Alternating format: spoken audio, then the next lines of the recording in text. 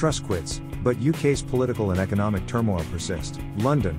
British Prime Minister Liz Truss quit Thursday after a tumultuous and historically brief term marred by economic policies that roiled financial markets and a rebellion in her political party that obliterated her authority.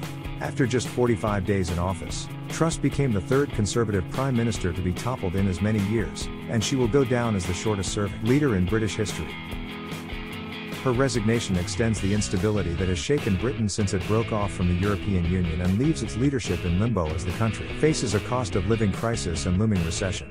"I cannot deliver the mandate on which I was elected by the Conservative Party," Truss, 47, said outside her 10 Downing Street office. Financial markets breathed a sigh of relief, but now a divided ruling party must quickly find a leader who can unify its warring factions. Truss said she will remain in office until a replacement is chosen, which the Conservative Party said it would do by the end of next week, an extremely fast timeline for choosing the next leader of one of the world's largest economies. Potential contenders include former Treasury Chief Rishi Sunak, who lost to Truss in the last leadership contest, House of Commons leader Penny Mordaunt, Defence Secretary Ben Wallace, and Boris Johnson, the former Prime Minister ousted in July over a series of ethics scandals. The low tax, low regulation economic policies that got Truss elected by her party proved disastrous in the real world at a time of soaring inflation and weak growth. 23 economic plan included a raft of tax cuts that investors worried Britain couldn't afford. It pummeled the value of